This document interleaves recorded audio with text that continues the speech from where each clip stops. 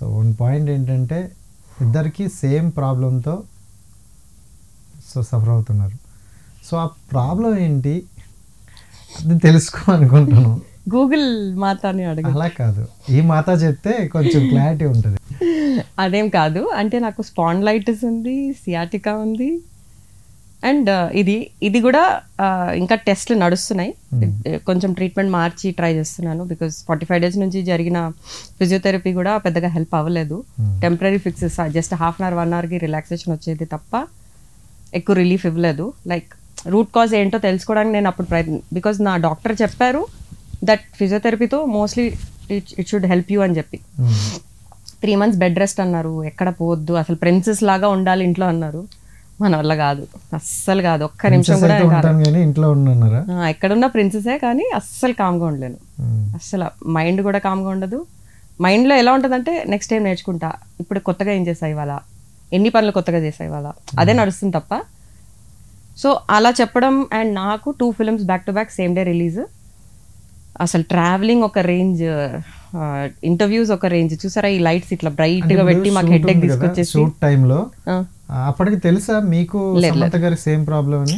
తెలీదా? అసలు నాకు అప్పుడు ట్రిగర్స్ ఏం స్టార్ట్ కాలేదు, 2 months బ్యాక్ నుంచి స్టార్ట్ అయింది. నాకు కూడా, నాకు 13 years నుంచి ఉన్న స్పాండిలైటిస్, మొన్న 2 months బ్యాక్ నుంచి ట్రిగర్ స్టార్ట్ అయింది. దట్ టు బికాజ్ నేను ఫిజికల్ గా మంచిగా యాక్టివ్ ఉన్న, స్పోర్ట్స్ లో కానీ డాన్స్ లో కానీ, అది ఎక్కువ నన్ను ఇది చేయలే. ఇప్పుడు ఈ మధ్య మరి చేసింది ఫైనలీ. సిమ్టమ్స్ ఏముంది, ఇట్లా తెలియకుండా ఒక స్నేక్ ఈ బాడీ లోపల వెళ్ళిపిస్తే పక్కన ఇట్లా దాన్ని ఏమంటారు, కాటేస్తే ఎట్లా ఫీలింగ్ వస్తుంది, లేకపోతే ఏదైనా పెద్ద సూది తీసుకొని గుచ్చేస్తే ఎట్లా ఉంటుంది, అట్లా ఇట్లా ఫుల్ ఇట్లా ట్రిగర్స్ లాగా వస్తూ ఉంటుంది అనమాట. నాకైతే అలా వచ్చింది. ఉమెన్ అండి, ఉమెన్ కి అసలు power and courage and energy ఎంత ఉంటుంది. దీన్ని భరించడం అన్నారు, we have to just go through and find the root cause, అంతే. That right now I mean that journey. So అదొకసారి అయిపోతే ఫైనల్ గా నేను డిక్లేర్ చేస్తా ఏమైంది నాకు అని. సమంత గారికి ఎప్పుడు అనేది మీకు తెలిసింది? అదే సేమ్ ప్రాబ్లం. బేసికల్గా she was not in India for some time కదా, తను US కి దేనికో వెళ్ళారు. అది కూడా I thought it was for a holiday, and అప్పటికి రూమర్ స్టార్ట్ అయిపోయింది ఇది అది అని. అన్న ఏంటి అసలు, తన నోట్ నుంచి చెప్పాలి కదా ఫస్ట్. ఏదేదో రూమర్స్ వేసేస్తున్నారు. నేను obviously I don't believe in rumours, I don't believe in press and media in these kind of things at least. So I was obviously waiting, and when she declared it I was like, మాకు ఒక్కసారి కూడా తెలియలేదు దాని గురించి. It never showed. But ఇది అనేది చాలా లక్షల్లో ఒక్కరికి వస్తుందని వెరీ రేర్ అంట. సో అంత అదృష్టం ఇలాంటి అంటే లక్షల్లో కదా. ఏంట్రావు గారు మీరు, లక్షలు కాదు కోట్లో కూడా. ఓకే, పాయింట్ అది కాదు. అంటే మాతో మొదలైందంటే మాతో రెవల్యూషన్ మొదలవుతుంది. ఇమాజిన్. అంటే దానికంటూ కొన్ని, ఇప్పుడు మీరు ఫేస్ చేస్తున్నారు కాబట్టి మీ ద్వారా కొన్ని మాటలు తెలుసుకుంటే నెక్స్ట్ వచ్చే. అదే నేను అన్ని ప్లాట్ఫామ్స్ లో మాట్లాడడం జరుగుతుంది. First thing. సెకండ్ నేను ఏమంటానంటే, ఇప్పుడు మనం మాట్లాడే టైంలో కూడా కొత్త కొత్తవి ఎన్నో వస్తున్నాయేమో మనకు తెలీదు. ఇప్పుడు కోవిడ్ ఎవరైనా ఎక్స్పెక్ట్ చేశారా? అలాంటిది 100 వస్తాయి, 100 ఎక్స్పెరిమెంట్లు నడుస్తాయి, 100 ప్రొసీజర్స్ నడుస్తాయి.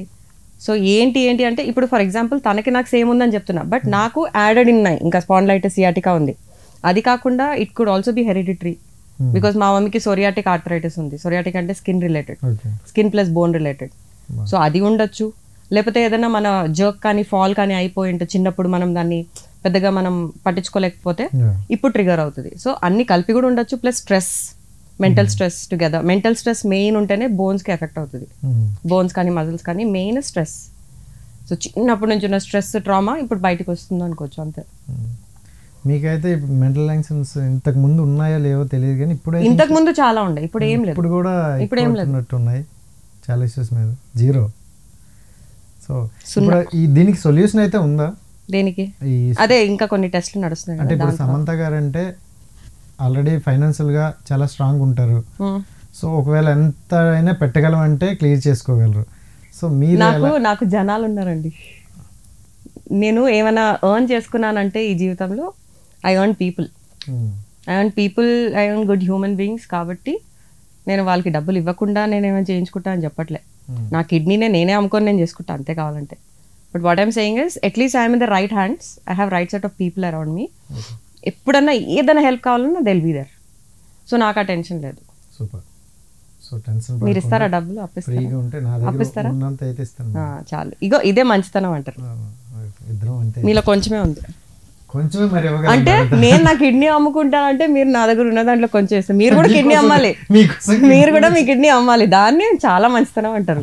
బాబాయ్ అంతే మరి. సరే అయితే.